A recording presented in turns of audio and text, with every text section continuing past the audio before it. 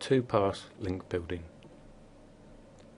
The two-pass link building refers to building forum profiles and can be a highly effective method of link building for your SEO. It involves creating profiles on websites that allow backlinks to your own site. Firstly, the two-pass method is a way to get more of your links to stick and for a longer period of time, as generally a lot of forums, a moderator will come along and moderate your profile to see if you're a link spammer. The first pass is where you create your profile and make it look as natural as possible. About a week or 2 weeks later you will come back and insert your backlinks into your profile, hence the two-pass.